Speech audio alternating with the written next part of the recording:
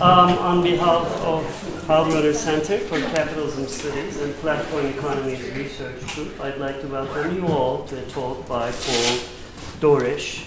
Paul is a Chancellor's Professor of Informatics at UC Irvine since year 2000. And in addition to this, he's also has courtesy appointments in Computer Science and Anthropology, a fantastic combination that we don't see very often. He's from Glasgow, not the one in Kentucky, the less important one in Scotland. But he went to school in Edinburgh, studied computer science. It's a place where science studies originated many of the revolutionary ideas of actor network theory and place of science in society.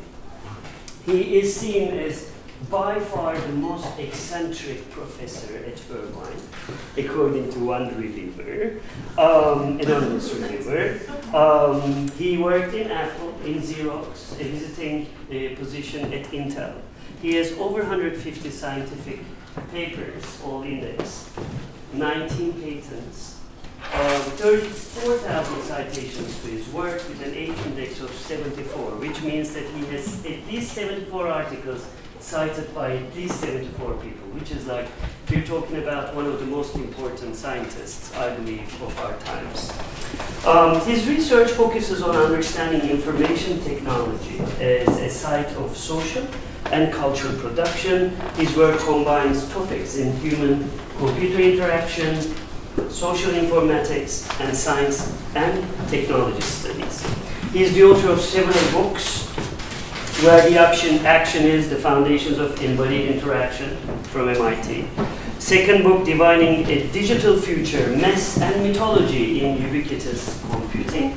And my favorite, personal favorite, that really changed the way I looked at platforms. I bought 2 real copies of it, accidentally, I was so excited.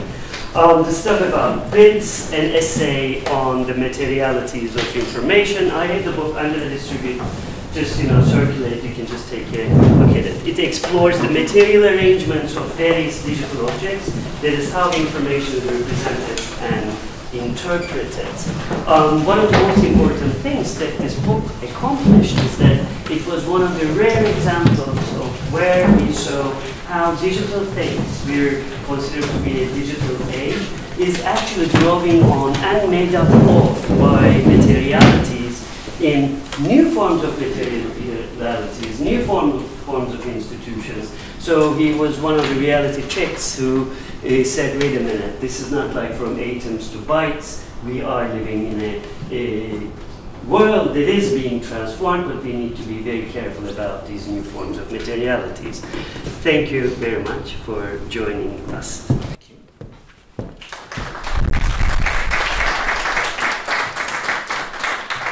Anytime anybody uses that most eccentric line, I have to always point out, my colleague Jeff Berger noted that the competition for most eccentric professor in my department is really quite strong. So, I'm pleased with that one. It's been delightful to be here today, so thank you very much for the invitation and the opportunity to come and talk with you. We had a really great workshop with the Platform Economies group earlier in the day, which I'm going to spend some time thinking about. What I want to talk to you about today is AI. Actually, I realize that's not true. I don't want to talk to you about AI. I'm going to talk to you about AI. I'm going to talk to you about AI because, as far as I can tell, it has become the law that it's very difficult for me these days to go to a meeting where we are not talking about AI. I'm not sure I really want to from the bottom of my heart, but that's what we're going to do. What I'm going to give you, this is very rough and very early, so I hope you will think with me and help me figure this stuff out. This is the first, actually I was going to say, this is the first attempt to talk about this work in public. It's actually worse than that. I hadn't really started thinking about this until Karai asked me for an abstract the other week, and it's like, oh, okay, fine. But I'm going to try and do something that takes some of the stuff I'm thinking about with respect to AI just now and interleave it with the materialities conversation to see where that leaves us. So I'm actually going to come back to materialities and what I mean by materialities of the digital in a moment, but I'm going to start off with this word, with locality. So when I was a wee computer scientist, conversations about locality were a big part of my life. Not so much when I was learning to program, but more when I was an undergraduate student and we started to think more about systems at a larger scale than programs. The notion of locality manifested itself in all sorts of places. So the notion of locality as a feature of software systems is roughly this: that if a computer program accesses data in a particular memory location, it is generally likely to come back and access that data again soon, or to access data that is stored nearby to the piece of memory that it has just accessed. If you will forgive me for not defining what I mean by soon or nearby, although the nearby we're going to maybe come back to. It's a sort of this fundamental notion then that the way that computation proceeds frequently exhibits this sort of property of locality, that things are handled locally, that accessing one thing is going to cause you to access other similar, closely located kinds of things. It applies at lots of different scales. So for instance, if I want to read a file to look at it on the screen, I read a PDF document to load it into my into my PDF viewer, I'm going to read the first part and then a byte, and I'm going to read the second byte, and I'm going to read the third byte. They're all closely located together. Everything I read is just after what I just read. I, by and large, don't jump around in the file and grab things from all sorts of places. It tends to, my PDF reader is going to read this in a sort of straightforward beginning to end kind of way. If you think about how a computer program operates at the level of the instructions that are in your computer, by and large, it's going to execute one instruction and then it's going to go on to the next one. Sometimes it will jump around, sometimes it will branch, but the natural and default order of things, the first primary thing that the computer is going to do by itself is execute one instruction after another. At a different level, and perhaps one of the reasons these things this idea sort of arose, if you think about the kinds of things that computers did back in the 1950s when they were first being developed on a commercial basis, they were typically used for sort of records processing type applications where I have, I don't know, a whole bunch of accounts to go through that I have to update. You tend to read one record and then the next and then the next and then the next and so forth. So at these different scales of data access, of instruction execution, of database records, and so forth, this broad property can be observed, this property of locality. Now, the question arises then, why anybody would talk about this? It might be an interesting feature, perhaps, but the fact that it would be sort of central to early computer science education is a little bit mysterious, except, of course, that one wants to then see if there are ways in which you can take advantage of this feature. Lots of the ways our computers operate do take advantage of this feature, such as, for instance, when we access memory, we tend to access it blocks at a time, more than just one byte at a time, so that I'm going to be able to grab not only the data I want, but also the data that's nearby, so that when soon it will be probably read, I've already got it there. So there are reasons to be interested in it. It arises as a property of the ways in which programs operate, is observed as a property of the ways in which programs operate, that then starts to become something that we both optimize for and indeed design in. Once I know it's there, I'm going to try to build my software systems to take advantage of this thing that I know.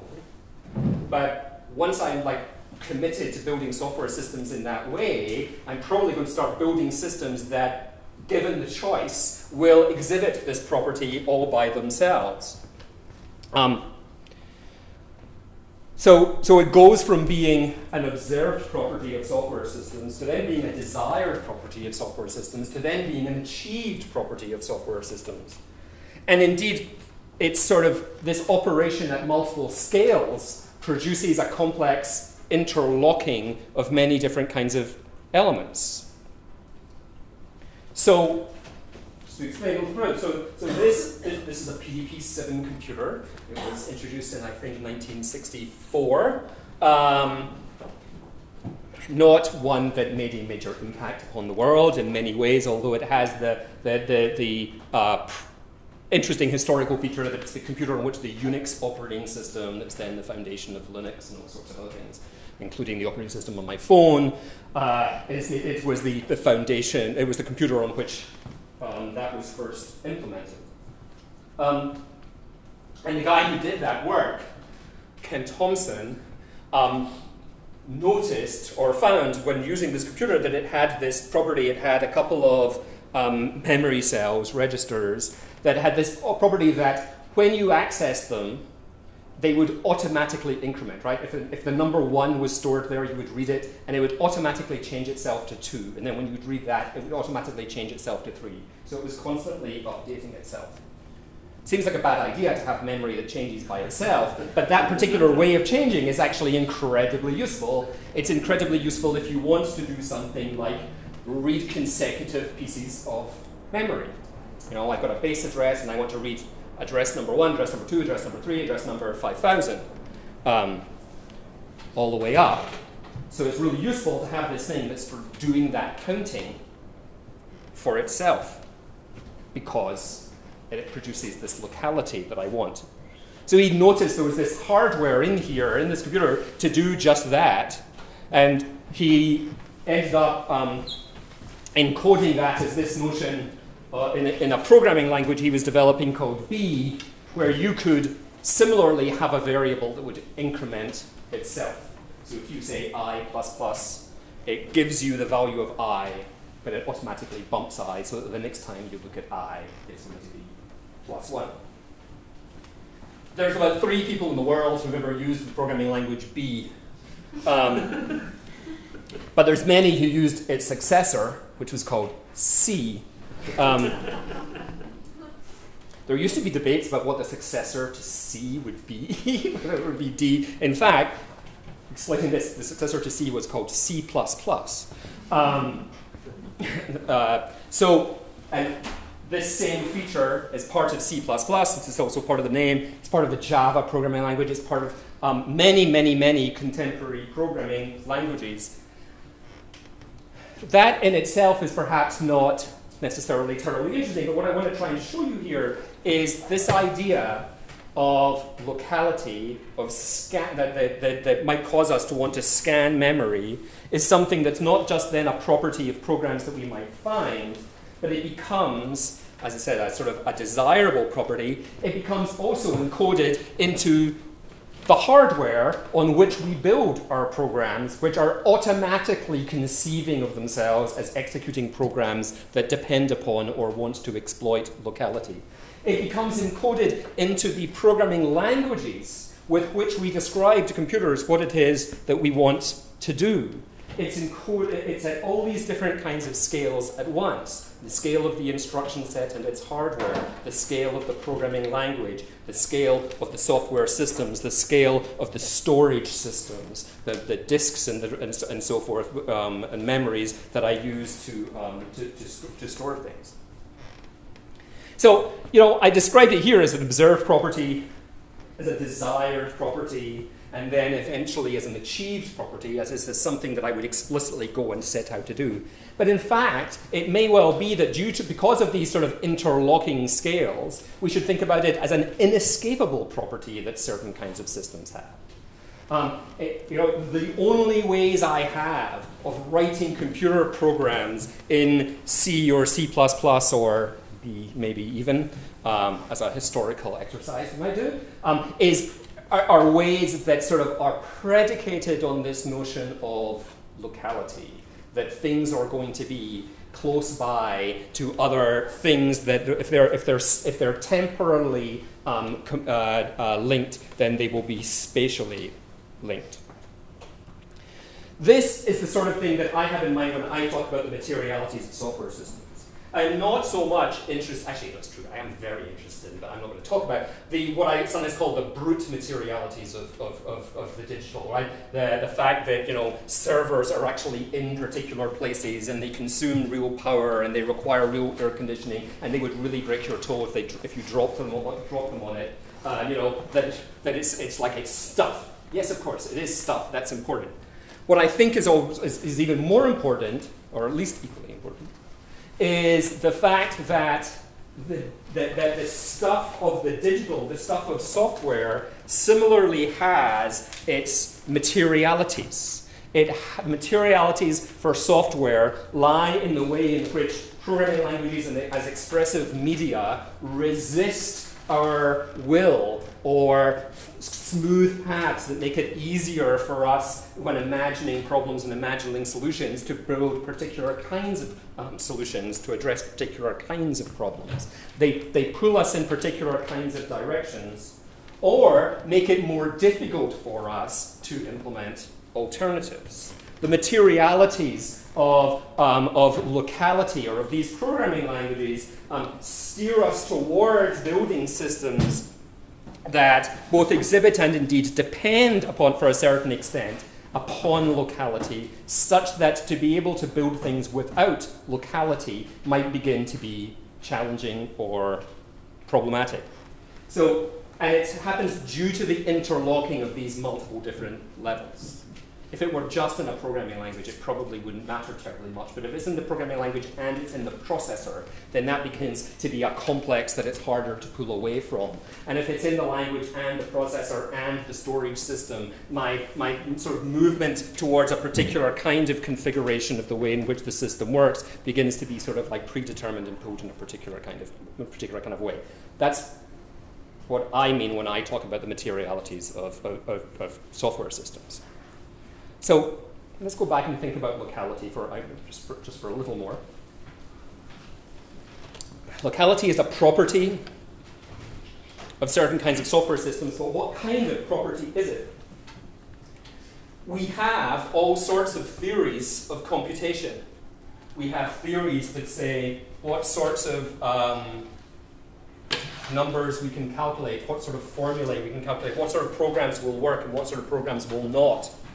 You know, they're normally called computability theory, right? Complexity theory is about the relative strengths of different kinds of algorithms and different kinds of solutions so that I can tell what's going to be a fast sorting algorithm or a slow sorting algorithm in different kinds of places, or how I'm trading off time and memory and so forth. We have different kinds of theories. Locality features nowhere in any of these. Complexity theory has nothing to say about it. Although I would argue that locality is arguably more important perhaps than complexity. They teach you about locality in the first year of your computer science program. They don't start giving you computability theory until the third year. So anybody who drops out before year 3, they're taking locality away with them. But locality just doesn't feature as part of these kinds of theories because locality doesn't enable us in itself to do something computationally. Locality is perhaps instead about what I'll call feasibility. Programs that don't exhibit locality still work. They're just kind of clunky and slow often. In order to be able to optimize for programs that exploit these features, we can still build programs that don't.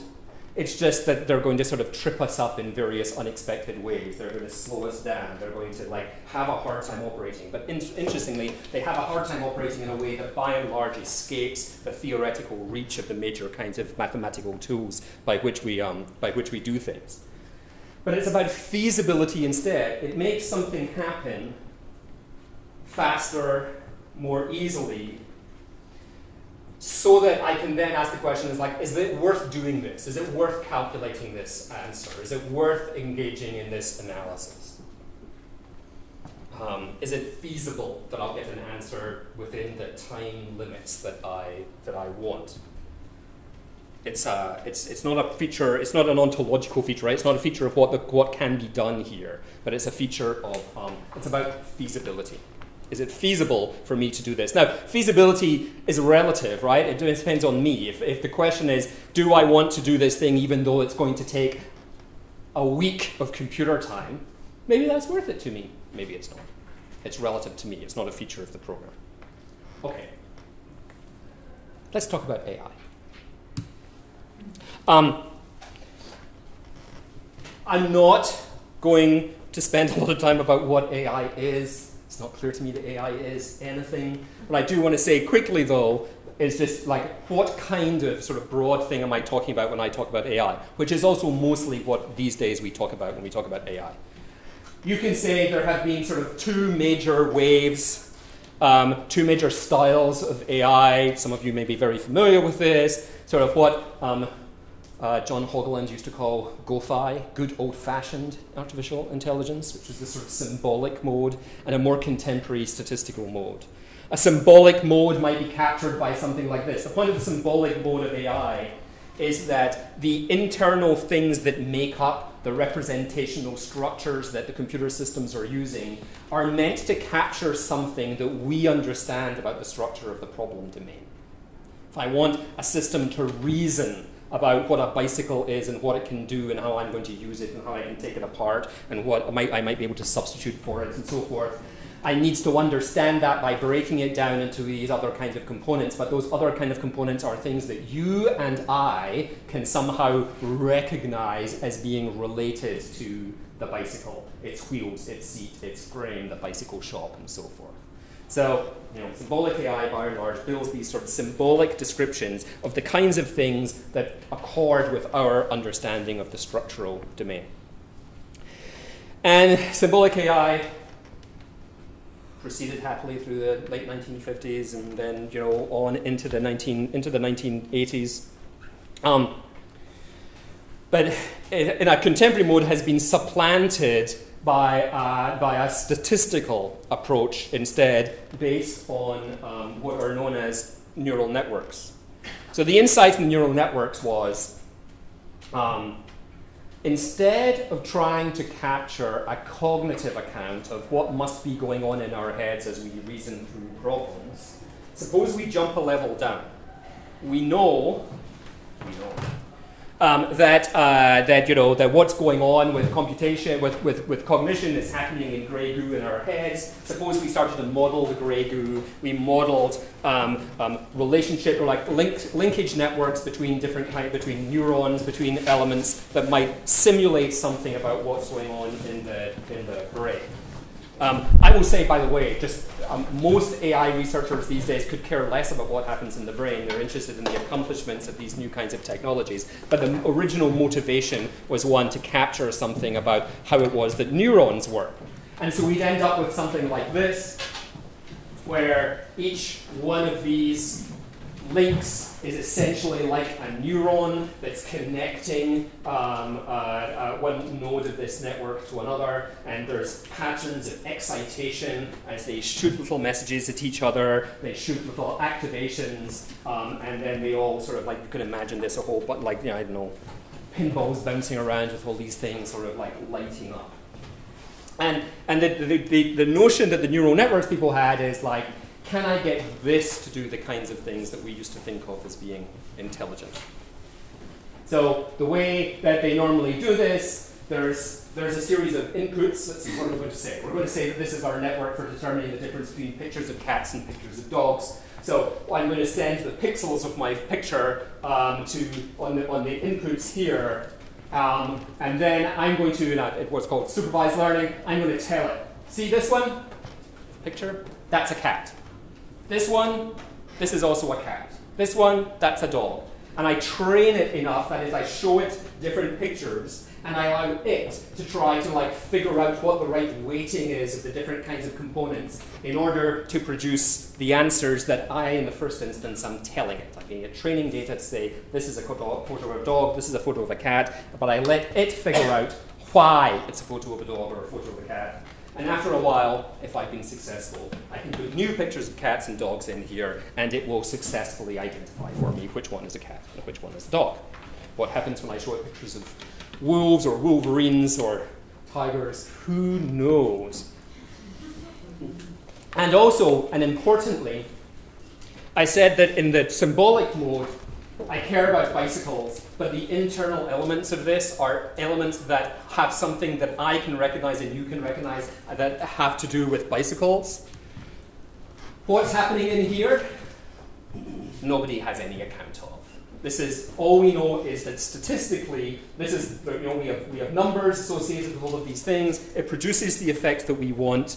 There are ways in which I can analyze the statistical properties of this network, but nonetheless, the actual details of what's going on inside, I can't tell. And in particular, it seems incredibly unlikely that any of these are about, I don't know, whiskers or pointiness of ears or fangs or anything else. So that's the sort of the very basic intuition about what's behind neural networks. The other term that you will hear a lot and read a lot is deep learning. And deep learning is essentially just what happens with this when instead of 2 layers here, I have 20 or 40 or 100 or 150. The depth of the network is essentially how many layers of indirection are there between the inputs and the outputs across which some kind of collective processing is happening that will produce me an answer that I want. In putting these slides together today, because I only put these slides together today, I noticed something else as well, or I noticed something that it's always been there, I just never really noticed before. Symbolic AI is largely vertical, and statistical AI is largely horizontal. What that means, I don't know, but they're always built this way rather than the other way. Whatever. My point is, when you hear about deep learning, it's just this, but with more of these. This is where the deep is. It's in the middle of this network. And what finally connects some of these ideas together is that there is and has been no major radical algorithmic breakthrough that enables deep learning. There have been lots of little things along the way. There's lots of work that's been involved in managing to successfully operate with networks with 100 or 150 hidden layers. But essentially, the deep learning revolution is a revolution of feasibility. It's not that new things became computationally possible. It's that new things became computationally feasible. They became feasible in a couple of different ways. They became feasible because we started to have data about things in a radically different kind of way because of the data trails that we all generate by moving around in the world with our cell phones, because of the way in which we do activities online, thus making them essential, making things like everyday purchasing patterns essentially a datafied experience, because of the introduction of information technology into all sorts of spaces and all sorts of walks of life. There's just more data around such that new kinds of things can be analyzed using something like a neural network, deep or shallow. They also became feasible because computers became faster and larger and could do more things. And what used to previously, you could always have built a deep neural network. It's just that it would have taken it a year and a half to figure out whether something is a dog or a cat. And nobody's like, we can figure that out faster than that. It's not really useful to anybody. But now that we can do it at scale and we can do it faster and I can analyze millions of pictures at once, suddenly a whole different set of things become feasible. But otherwise there's no particular computational breakthrough. And we started to build hardware that's optimized for doing these things and so forth. So there's multiple different kinds of elements that have gone into this thing about feasibility. But one of the things I would like you to walk away with is this idea that actually deep learning is simply about feasibility. It's about what has made it not computationally possible, but just computationally reasonable for us to do deep learning. And it turns out locality is part of this. If we have large collections of data,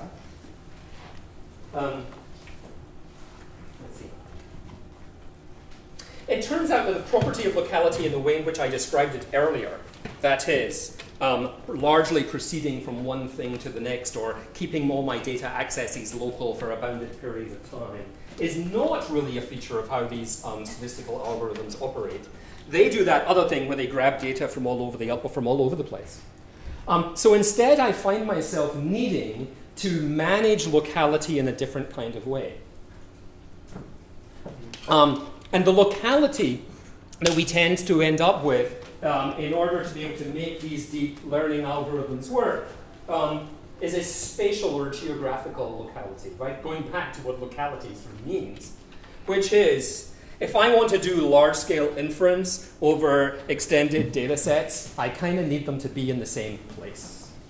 Because my accesses are not necessarily uniform, it's not going to work terribly well if my data set is on my computer and your data set's on yours, or half my data set's in New York and the other half is in Los Angeles. It just, the network latency, the network transit, all these things don't work very well. Certainly we build computer clusters out of multiple computers, but we don't connect them together with TCP/IP. We don't connect them together with the kinds of commodity protocols that you and I tend to make a lot of use of. So part of the feasibility of deep learning is also grounded in an issue of locality, but here it's a geographical locality. It turns out that when we ask questions like, what would happen if we put these data sets together, we really mean together. We don't mean what happens if you take your data set about, block by block cancer incidence in Manhattan, and I take my data set about, bacterial infections and water supplies, or whatever, and we want to see if there's a correlation. We actually do need to co-locate, and I mean physically co-locate those. When we decide that we're going to use Amazon Web Services as a scalable platform for doing it, and we upload our data to Amazon Web Services, we are not only sending it all to Amazon, we're also sending it all to the same place. And it's critically important that it be the same place in order for this stuff to work. The reason I think it's interesting to talk about this is because we think about the problems of the ways in which we interact with a variety of organizations or institutions around data. We think about the problems of data privacy and data access. We think about what Google knows about us individually or collectively, or Amazon or Apple or whoever else. And we worry about that particularly, I think, with respect to, for instance, the consolidation of firms. So here's one for me, for instance. I bought a Nest thermostat before Nest was bought by Google. I was kind of pissed off when Nest was bought by Google. Google now has a sensor in my house that tells me, well, actually, in my old house, I haven't put one in my new house, that tells them, when I'm there. I would not normally do that. But that now happens because of a corporate relation. In that particular case, it was sort of acquisition, but it doesn't even have to be acquisition. There's various other kinds of conglomerations by which my data moves outside of my control. Such that even with the best world in the world, and even with a very carefully sort of managed threat, what's the phrase they use? Threat profile? No, threat surface, whatever.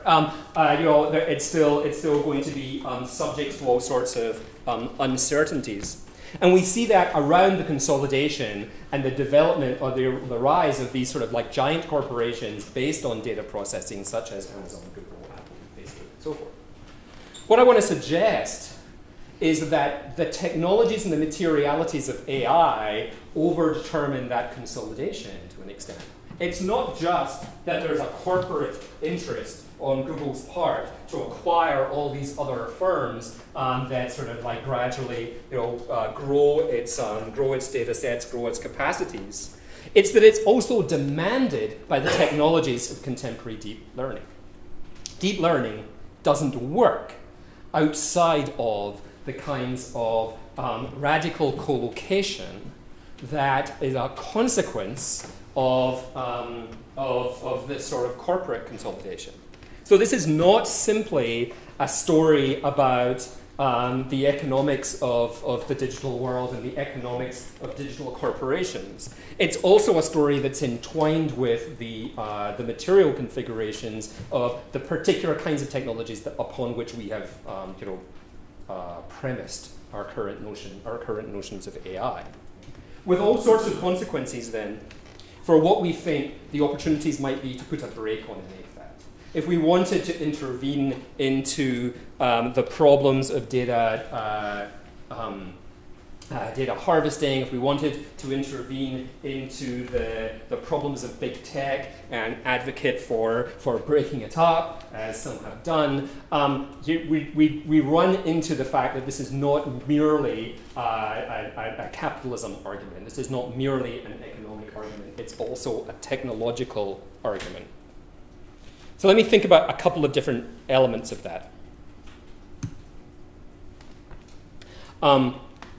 So one of them is the idea of AI as a service, which is an idea upon which many corporations are banking, which is the idea that I could develop AI technologies, deep learning technologies, and then offer to other companies or indeed individuals perhaps, an AI service that they could incorporate into their own products or into their own platforms or offerings. So in the same way that web services have made storage a service or compute a service, I should be able to make AI also into a service such that we're amortizing the cost of the research and development I have to do to produce new kinds of AI. But that works only if the data of those who want to make use of this AI service lives in the same place as the AI service does. So immediately, the consequence of that way of working is one that requires that the data be made available to a third party, processable as a third party. Now, this is something we all live with all the time. I'll tell you my usual story about this, actually. I got a letter one day from UCLA Health Services telling me that they had been the subject of a data breach and my personal identifying information might have been lost. And I thought, that's very odd. I don't use UCLA Health Services, so I don't know why they would send this to me. And what they did, what happened, of course, was that my physician had sent lab work to be done, and they sent it to UCLA, and UCLA had done it. And so, unbeknownst to me, all my health data, or some significant amount of my health data, had been disclosed to UCLA Health Services, and they'd lost it. Oops. And so it's like, okay, it's like, it's hard to keep control of these things. It's hard to manage them, given that we don't see the sort of corporate flows behind the scenes. And anyway, UCLA Health Services did the normal thing. They gave me like a year's worth of free credit monitoring with Experian. Yeah, you know where this is going, right? 6 months later, a letter from Experian. Oh, we're very sorry, we've lost your data too. And so it's like, here's the a company with which, or an institution with which I did not have a contracted relationship, had then given my data to another one. It's just very difficult to these things bizarrely only become visible when they lose this stuff. So the notion of AI as a service, which seems superficially appealing as a way to structure the kinds of investment in technology that we're currently making, and indeed the opportunities around advanced AI technologies, is premised also on this this issue about trying to co-locate all the data, and that just implies to me at least a radically different kind of corporate relation at work. A similar kind of thing applies to any of the accounts we see about AI and the other inescapable term, the future of work. Inescapable to me in part because the National Science Foundation is a big program in this area, and there are lots of people who are working in this area, and it often means gig economy kinds of things, it means platform economy kinds of things, it means sort of transformations of our relationship to wage labor, the notion of the permanent job and the rest of it.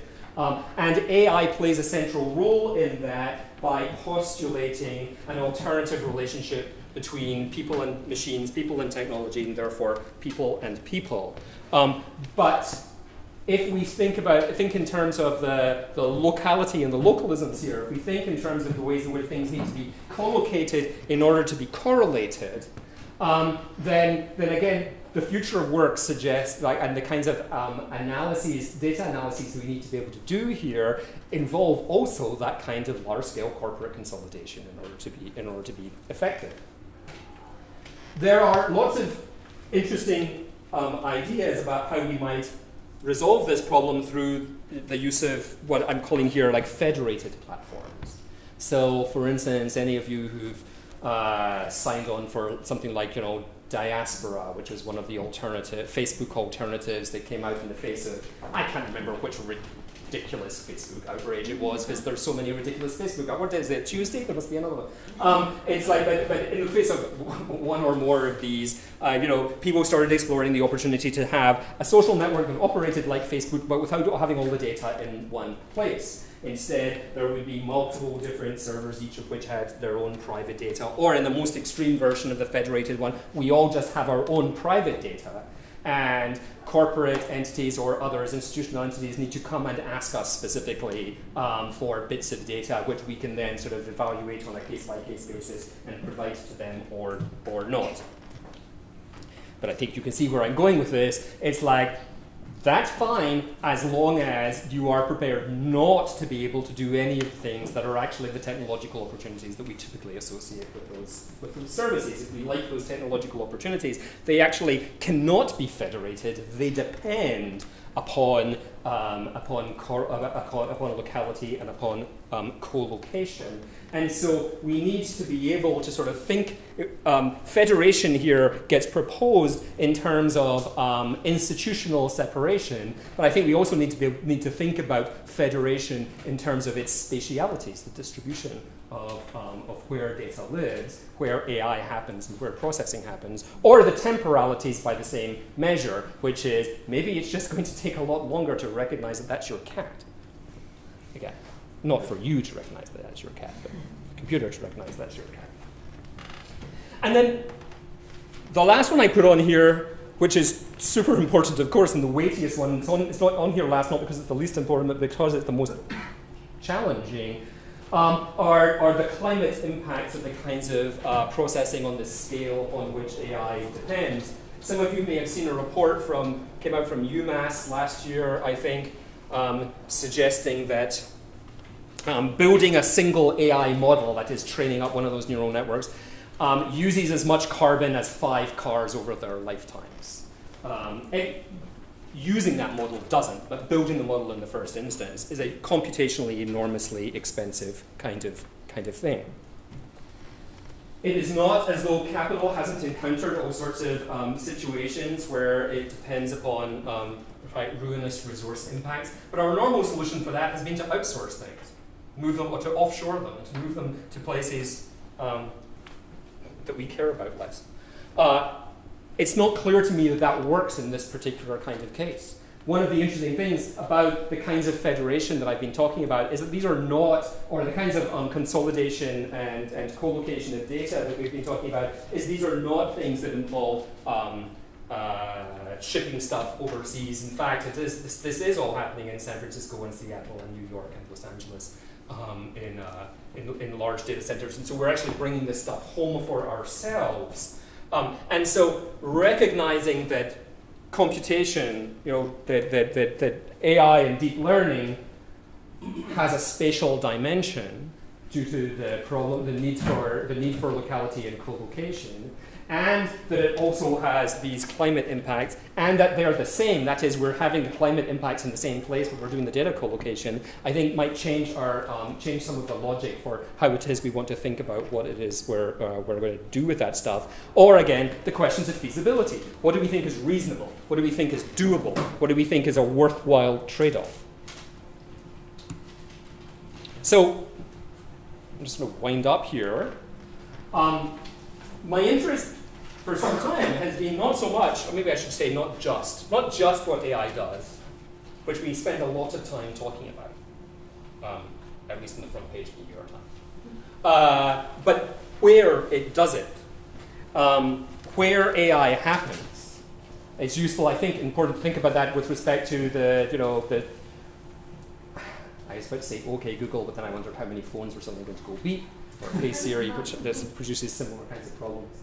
My wife used to work for a radio show, and they would get in so much trouble anytime anybody said, like, hey Alexa. Oh, shit.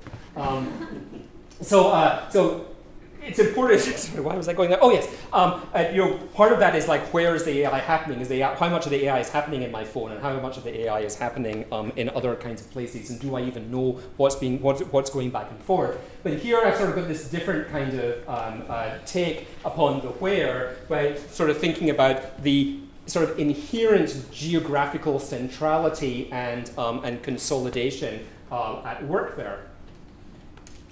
These are what I sometimes think about as like the twin problems of the cloud, right? The term the cloud.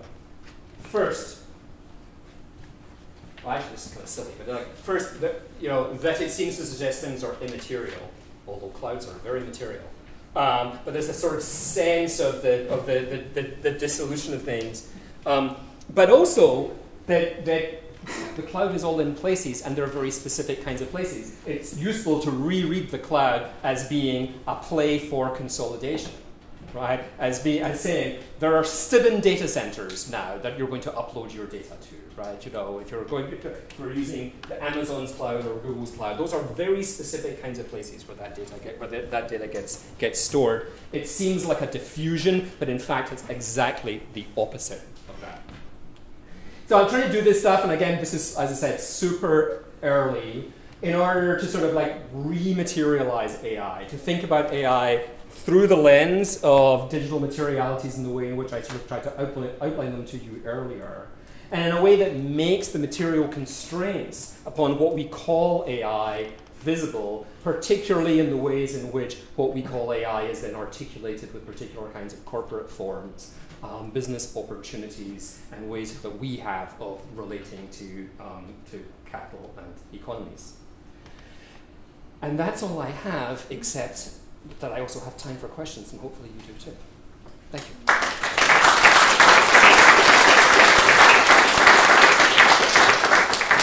As long as we can all stand the warmth of the room, which I don't know how long that might be. Thank you so much. It is really warm in here.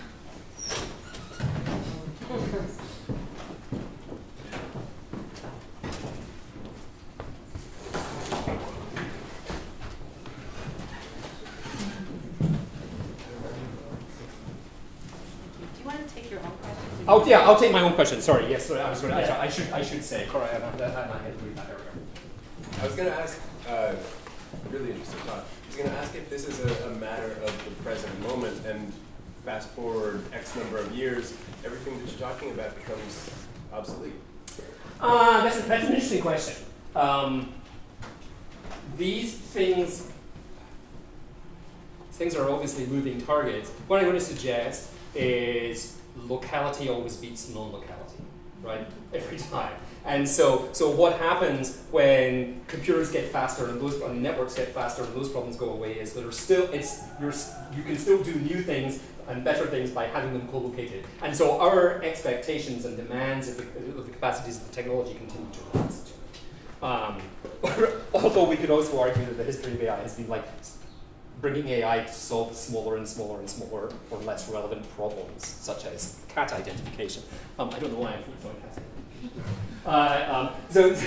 So maybe that's a moving target too. But no, I think the nature of the beast is simply that that locality always wins, and so the targets will shift, and the kinds of things that are impossible to do without radical data collocation just now will become possible in a more federated model. But there will be different kinds of trade-offs. Oh, and I should say too, I was going to mention this but didn't. There's active bodies of research that begin to give us an idea about what a more federated way of doing these things might be. So, like, differential privacy is essentially focused on exactly that. How is it that we can set limits upon the ways in which we have to share data in order, but still produce collective effects? But then it's all again about trade-offs. It's all about, like, what are you prepared to give up in order to be able to achieve that level of privacy? Yes. You mentioned materializing in operating systems, but when you talk about AI and materialism, where does dematerializing AI imply, other than where it exists? Well, I think it goes to the structure of data centers and data farms for a start. It goes to how we start to think about those as being linked together or made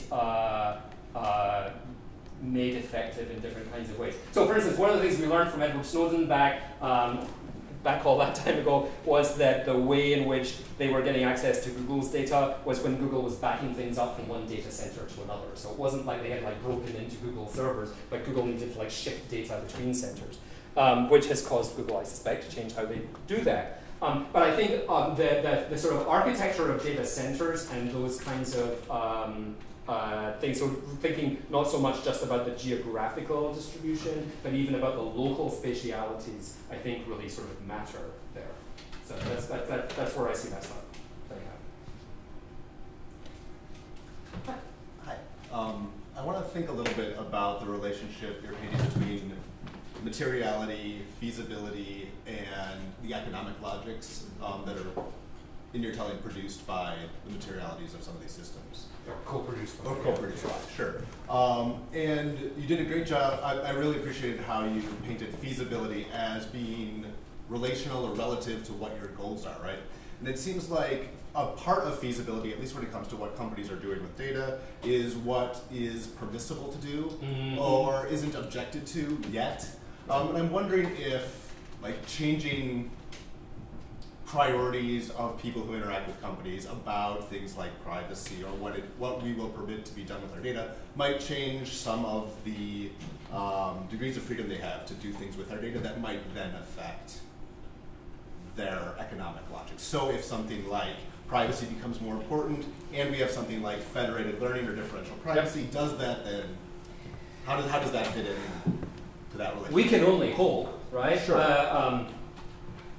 I became fascinated, this is in a paper somewhere, I can't remember. So I became fascinated a couple of years ago by this story that I had repeatedly read in the sort of trade press, which was that Apple was going to fail at AI because the best AI people wouldn't work for Apple because Apple's internal requirements about access to data were too strict.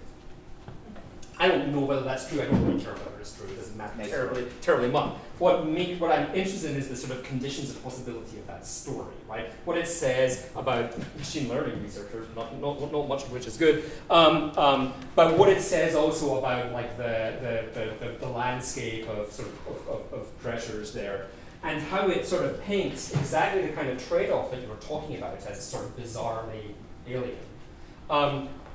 It would be nice to imagine that a different kind of regulative regime would change the dynamics and of feasibility, right? That something would no longer be feasible if I was legally liable in a new set of ways. That would be great. What I want to do, which is not necessarily sort of like dissonant with that, is I want to sort of reincorporate that notion of feasibility into our expectations of what technology can do for us, as well as what tech firms can do for us. But, you know, what we want from these technologies, and therefore what we demand and what we're prepared to put up with. That's the part that worries me more, which is that there's a sort of breathless anticipation of the opportunities that AI can offer. And this is partly, again, I did not go down the path of what AI is, because that's sort of part of the problem with the breathless breathless enthusiasm. And it's sort of like trying to understand for ourselves as consumers of these things and as users of these things what the trade-offs might be is actually part of this conversation. Yeah. I'm sorry, I'm not getting the second row. One, and then I'll come over to the second. I'm wondering how you might think about a term like friction. If you're talking about rematerializing, it seems like very quickly, as you just said, this comes up against different regulatory regimes rather, and like the argument you made about Apple, like relegating itself to being a deep learning backwater, I've also heard applied to the EU, that the GDPR, essentially insofar it denies the kind of inertia of deep learning, is relegating itself to be like a pawn between Beijing and Silicon Valley. So maybe I'll just ask the annoying very broad question of like, does federated learning matter in Beijing? And like, these laws that you're talking about, how would you reconceptualize, how would you rematerialize AI in Beijing versus Silicon Valley? That's a great question, which I'm going to be entirely punt on because I have no idea. Given that I've been thinking about this stuff for all of a week. I mean, I think what I am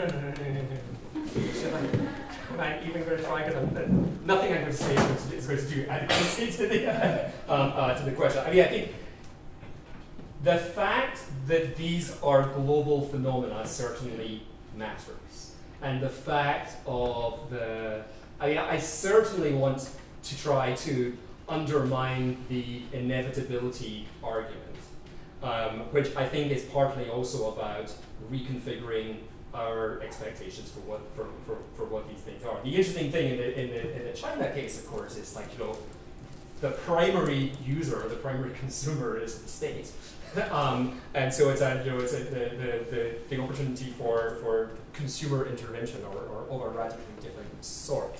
But I really don't know. It's not something I thought about enough to be able to answer that question. I think putting things into the context, a sort of a geopolitical context, is really important, and recognizing the ways in which different kinds of technologies can be weaponized, very specifically weaponized within a sort of logic of like, you know, if we don't do it, those guys do, or like, you know, kind of thing, is deeply fraught and horrid, and yes, but important. I don't know how to.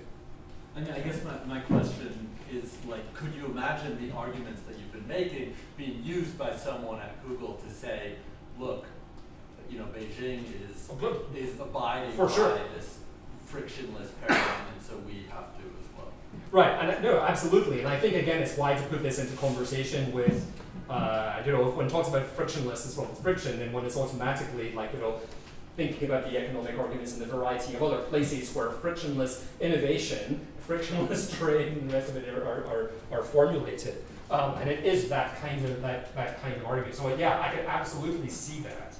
And the question again then is, what are the resources that might become available to us for placing limits or bounds, or even just making visible some of the things that are going on there. I think a lot of this, as a sort of first level of intervention, is to try to make some of these things visible to us, so that we're at least able to have a decent conversation about it.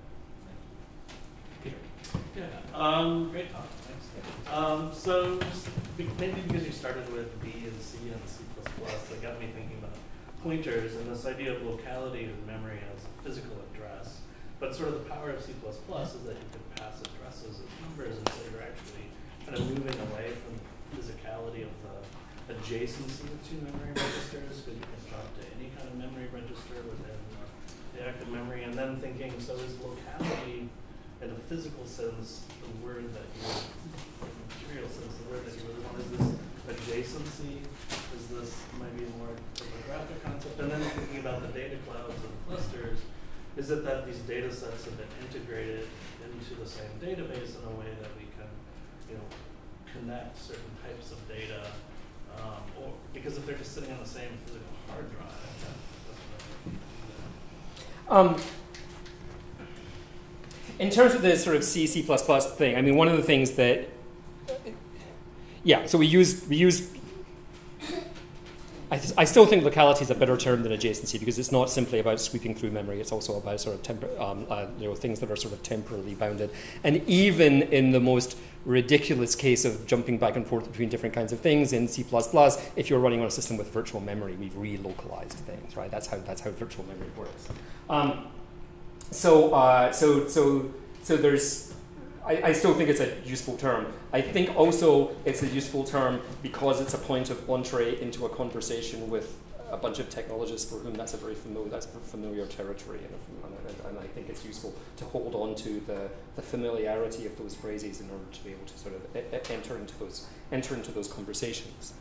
I've now forgotten the second part of your question, which is really embarrassing. locality in the cloud. Right. Data sets. I mean, this is clearly locality in a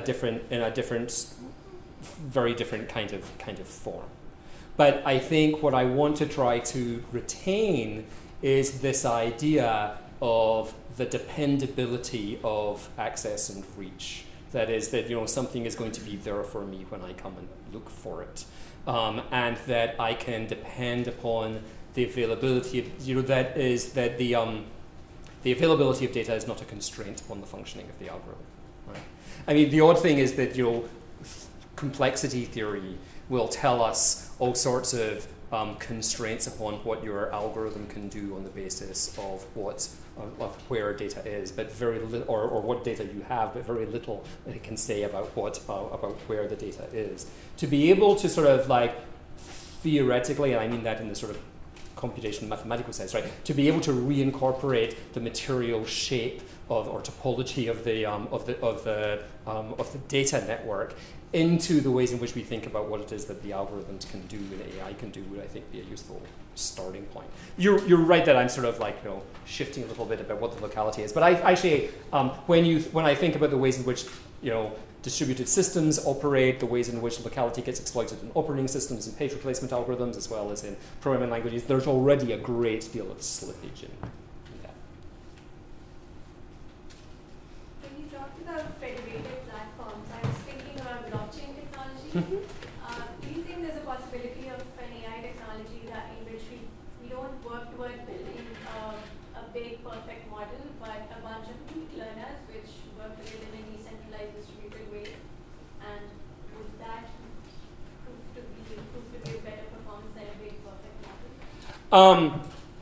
I think it's almost definitely the case that it would not give better performance. I think, and I actually, it's really interesting to try to think about blockchain through the lens of feasibility, because blockchain is this amazing. What's the phrase I want to use? Feasibility just doesn't really come up very much for a lot of blockchain, which don't store massive amounts of data in that way, and depend upon things being replicated in ways that uses space on all our hard drives. So I think that's the goal. I think many people see that as an opportunity. I think perhaps being able to better articulate what we would be giving up in order to achieve the benefits that we would get with that is a useful thing, a useful exercise. I don't think that the technological characteristics are any better. In fact, I think they're by and large a lot worse. I think the social characteristics may be a lot better, but then the question is again one of being better understanding ourselves what the landscape of trade-offs and opportunities might be. Well, actually, that was going to be my question, because my question was, if the blockchain, when you think of the blockchain, if we think of more transactions moving onto blockchain space, what does that do to the materiality, in the sense that could you have a blockchain-based AI that would draw the data from the blockchain, but then the data is potentially sitting on a massive number of computers? I don't think that helps terribly much. I mean, it's going to be one of these things like Mickey Mouse walking off the cliff, right? The question is, how far can I walk without looking down and revealing just how little I understand about blockchain technology? But my understanding of most blockchain stuff, I mean, blockchain depends on massive replication. Blockchain depends on the idea that we all have access to all of the data, at least in an encrypted and hashed form. And as such, it essentially limits our capacities to work with data to the limits of the data capacities of each of the places where that stuff is replicated. I can't put Google's data center onto the SSD in my laptop, and that's the point. And indeed, with the sort of kind of consolidations we've seen, it becomes harder and harder to recapture that stuff within a frame of like blockchain. There was an article I read a couple of years, no, maybe less than that, 6 months ago, and I need to go and track it down. It was basically making the suggestion that it's already too late that for anybody other than Google, Facebook, Apple, Microsoft, and the other one is. That's the Seven Dwarfs is always one, right?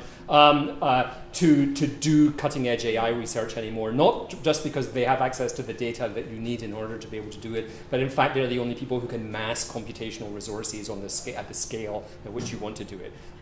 And scales play an important role in here. I think the data platforms have already exceeded, or the data needs have already exceeded the kinds of things the blockchain technologies, as we know them so far, have been able to offer to us. And so it may already be too late for that to do these kinds of things. So there's a monopoly issue. Yeah. Not just with who owns the data, but also who owns the computational capability. Yes, yes. That was, yeah, it's like there was a point where that was going to go into these slides and I forgot. But yeah, it's another thing. So I just have a really quick comment, which is I once took a course on Coursera to try to understand, what all of this was about. And when you go through the neural networks, it's extremely mysterious because they give you, here's a formula, here's a statistical formula, sinoid function, and this is what you're using to connect this neuron, this node to this node. Why? And no one can explain. So no one can explain to you why do you use this function. It works is the answer, but so we don't really understand this form of intelligence, and I guess we don't understand our brains either. But there's something very disconcerting, at least for me, that we don't understand why the neurons are mapped the way they are.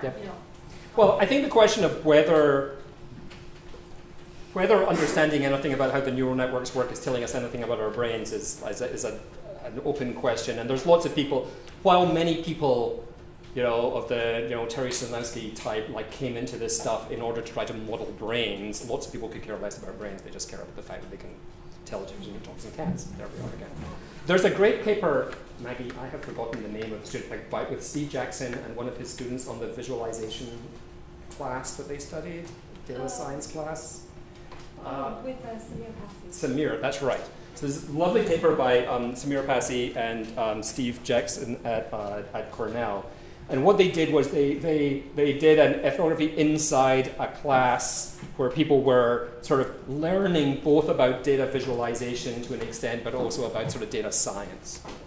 And they made this observation that, or they showed that what's happening is people in class play with small data sets, and the interesting thing with those small data sets is that they're actually understandable. I put it into the I process it, and it says, oh, there's 2 clusters in here, there's things that are more like this and things that are more like that. But you can actually look at the entire data set and say, oh yeah, there are 2 clusters. I can see them. When I just look at the raw data, I can see that there's 2 kinds of things here. So that's great. These algorithms work. It has correctly told me there's two clusters in here. Now I'm going to apply that algorithm to 25 bazillion records over here where nobody can possibly look, and I know that what comes out must be correct because I've seen it operate in this sort of like a toy domain. It's actually very reminiscent of the sort of the closed world, blocks world kind of like analogies of early AI. And so the interesting thing is how that mystery that you talk about is dissolved and then turns into confidence about the effectiveness of techniques that are beyond our ability to assess. I said to somebody once that the AI really excels at questions that don't really have an answer. I do a search on a search engine. There is no way for me to assess whether that is actually the most relevant result. I don't have a basis of assessing that. It's plausible. It's like AI is the technology of truthiness, right? It's got a plausible answer, but I can't say, yes, that's it. And I'm fascinated in the process by which confidence is developed in the essentially unknowable of the application of these algorithms to data sets that are either too massive for anybody to be able to assess, or are changing too quickly for anybody to assess, or are too real time for anybody to assess. The mystery that you were experiencing is fascinating. The question of how it dissipates is equally fascinating, I think. Do we still have time? I'm just going to keep on taking questions as long as we have time. Okay, great. I just want to give you the opportunity, and this is a little unfair because we had a lunchtime conversation it's a little unfair to the room, but to link that comment about this confidence with the confidence that we also have of we can get the ethics right. But there's this thing happening here, we're going to intervene in the outside with some ethical propositions that are going to make it less biased or come out with more correct versions of whatever, right? Well, and especially actually the fact that in many circles then that turns into a statistical property in itself, right? That is that there's an analysis that will tell me how biased my data is, and then I need to optimize for that, right? I need to optimize for its reduction, presumably, hopefully. Stuart Russell has this whole thing on what he calls, like, provably human compatible AI. Like that we'll be able to mathematically determine that it's acting in our best interests, Wow. Which Brilliant. it's great. Yeah. So it's all done, and we can go home. I keep forgetting this is being recorded. But it does. I mean, yeah. I think that question of how. Yeah. So the ethics is absolutely a part of the or the. I wouldn't even say the ethics because for reasons. But yeah, those questions of sort of bias or appropriateness are equally problematic. And then the transformation of that, right, over time. How is it that something which might well be an effective strategy right now doesn't track with the change of experience and data? And that again goes to this sort of ethics thing as frequently being closed off, as being sort of hermetically sealed and just sort of like, oh, that is ethical, that's not, we're done. Right. Can I ask a weird question on the tail end of that? No, sorry, I'm here, but I find really interesting in what you presented that locality is both a desire and a constraint. Mm-hmm. So it's like this really interesting epistemological foundation that I can't say much about because I don't know anything about this, but and that ambiguity is really probably really important. Is that in your critique of typical ways that ethics are being spoken about, ethics in relation to AI is being spoken about, would that term somehow come, like in your elaboration of what's wrong with the way we're thinking about how ethics needs to be elaborated, like would that term somehow come into play? This is so expensive. I mean, certainly that duality. I don't think the locality in any way, but the duality of sort of like opportunity and constraint or observable property and constraint is certainly there. Again, in this sort of desire through the sort of question of confidence for the ethical problem to just dissolve itself and disappear so that we can all get on with business, literally. Yeah. And so it's. And this is why we were talking this morning, it's like, that many of my encounters with computer science and AI people, right, some of these questions just now are very prickly because they're now trying to get used to the fact that they're the villains in any movie or television show or book, whereas for the last several years they've been celebrated, and for the years before that they were ignored. And I think it's like, it's like this notion that it's a constraint, it's an obstacle, it's something that's preventing me, goes to this Apple story, that the relationship of say in that case privacy to AI is always one of obstacle and constraint. I think that's sort of an interesting part of it. Yeah, can I ask you to say a bit more about locality and the C++? And that if I wanted a more wacky search, so when I think about my own research in libraries, that many scholars will talk about the serendipity of finding things on the shelf behind, or actually not in the sequential Dewey Decimal system. So if I said, okay, I really want to relax the constraints of the C++, given the increase in computational capacity, I understood that the way you were talking about it partly was that it was a trade-off between time and linearity in a fashion. Is that wrong? I mean, well, it's like I mean, a more inventive search. I was being skimmed over a lot. Here's all I'll say. I mean, it's like more inventive search is always available. Randomness, serendipity, all these things are easy to introduce in modern computational systems. Yeah, that's fine. What is interesting, perhaps, about say something like C++ is this notion of sort of iteration with locality is directly built into the core of the language, randomness is part of the standard library that you can choose to use if you want to or not, but it's not a core linguistic feature.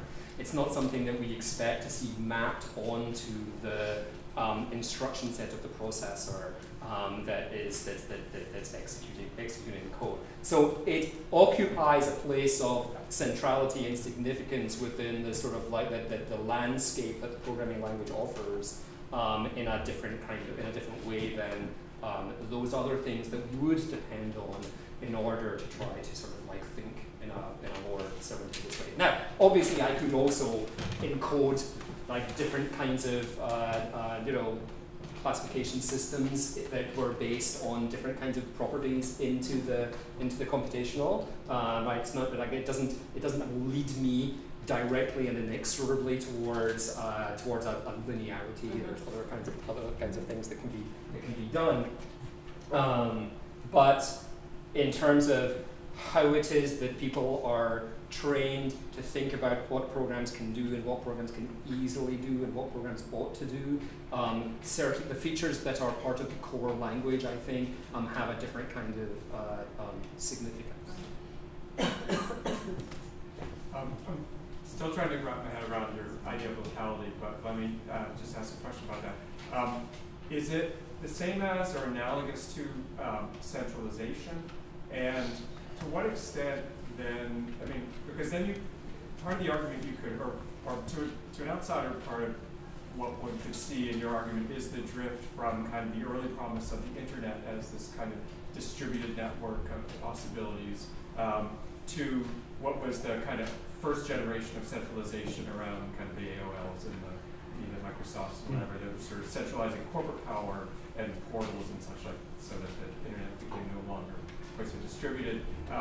To now, we're at this point where what you're talking about in terms of AI is actually the physical co-location of the databases, which is even a more material, a greater intensification of centralization. And I'm just curious about how one then thinks about the fragility of centralized systems in contrast to the kind of resilience of more distributed systems. Are these corporations that are building these increasingly co-located and centralized kinds of data storage systems, et cetera, are they putting themselves at risk because they're giving up a lot of the affordances of a more distributed model?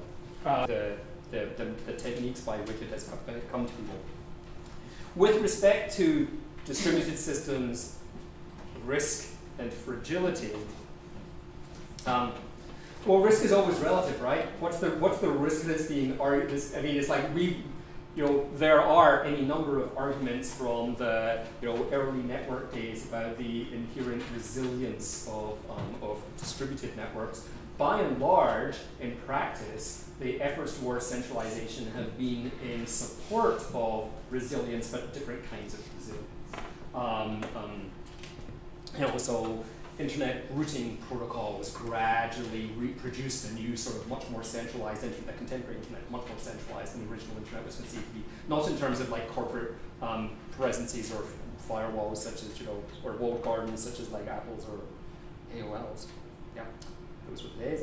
But even just in terms of like how packet flows and how packets flow around and how the border gateway protocol, exterior gateway protocol thinks about it. So. But that's been in service of a resilience against other kinds of risks that aren't necessarily the risks that you or I might imagine.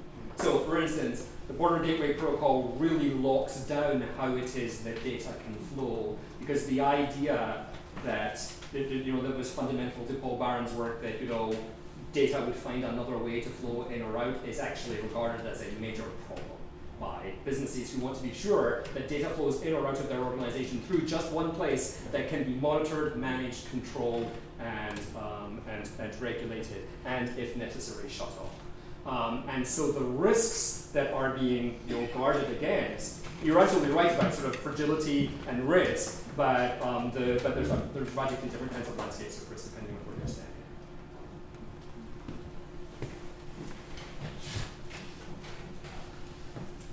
All right, I'll ask ask one question. Just one? Really? That seems so unlikely. Yeah, it's going to be like... It's one question, but yeah, okay, one of those. Let's think about what's going on right now from the confines of classical political economy. The means of production, right? There's the factory, and the bourgeoisie owns the factory, and the workers work for it. And then, if you're coming from a Marxist point of view, the labor power, who is from the body of the laborer, right, is what creates the value in that thing, right? And then if you come from Bentham and whatever, it's the utility that users see in the thing that is produced. It's detached from the condition of production and dragged to relationship of exchange. Right? This is the two major theories of value. How do you think about value and valuation in this new materialities of the digital world that are distributed in locality, in time, in space, and also hardcore things that are in rural New Jersey? I don't think you should have an answer. But when you think by yourself, like, what is going on in this world, does it require us to rethink theories of value all the time from the beginning of modern politics and industrialization? Or would it ask us to rethink value since the emergence of the digital things? I'm glad you don't think I should have an answer to this question. It's not clear to me how deeply we need to reconsider theories of value and valuation in general. We may want to think differently about how it is that data comes to have value. And we may want to think about data relationally such that the value accumulates not in the data in itself, but in, again, the massification of that, or it's the bringing of it into alignment with or into proximity with other things. If the value of the data, and particularly, I mean, that is the lesson of the AI stuff and the statistical stuff in general, that value lies within the correlations that can be made from one data set to another, from one data item to another, or how it is that one data item can then be sort of amplified and said to speak to others because we understand it in terms of a model. So it then becomes not the data in itself or in themselves that hold value, but in the collections of those. And so I don't think that then is a reconfiguration of our notions of value, but I think it may be a change in how we think about data coming to have value for particular people at particular times. But so much social science talks about data is like the new commodity. And what you just said. I know. Yeah. No, it's like the data is the new oil is a phrase you can't help but trip for. But the data in itself isn't valuable. Right? So it's like, that's right. I could like 4. Great. Give me a check. That was one empirical study from a historian, actually, historian of colonization. Tim Mitchell, for instance, looked at how orders in colonizing Egypt created frameworks, very much like we're talking about right now.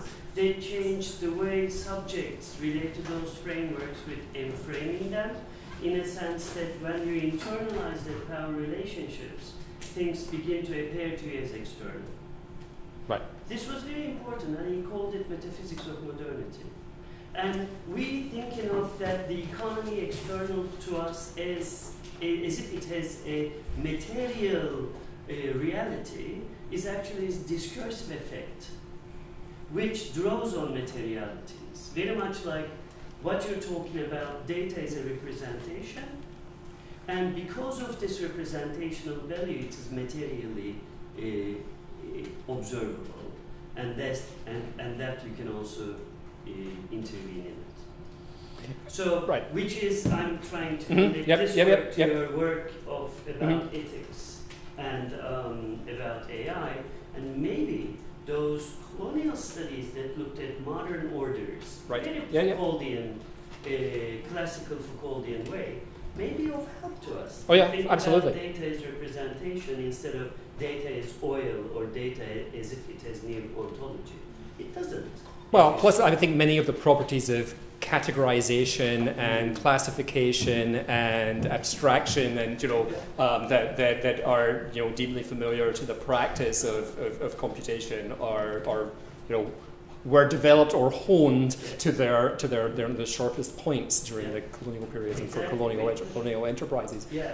I think it's but also if we take this notion that that the data acquires value in its relationships to other data. And you also realize the other data is already there, right? It's like, so it's with respect to that new pieces of data, I understand that there are already data sets that I have, that allows me to ascribe value to new data, even though what I'm actually ascribing value to is the relationship between that other data and what data I know I already own or already have access to or expect to be able to capture. That's why I think, Paul, during part here, because I think your perspective opens up new forms of collaboration, say from designers, who are now realizing that their strategic design considerations about organizations have been used by sneaky social scientists like economists, who use design interventions such as supply and demand graph to show the undesigned nature of our economies. That it's natural, it comes from our human nature. It's like Adam Smith, your guy from Kirkland. I know where he's buried, but it's like that's not the same thing. So then the next step is going to be, if not democratizing, but opening up this area of thinking to designers, social scientists, and a lot of social scientists think that they can only study the consequences of data systems or platforms or computers. And many designers think that you really need to study computer science to think about those representational systems. But this is not necessarily the case. This is what you actually show me. Yes, I agree. You were not listening. I saw that. No. Please join me. Welcome. Thank you all.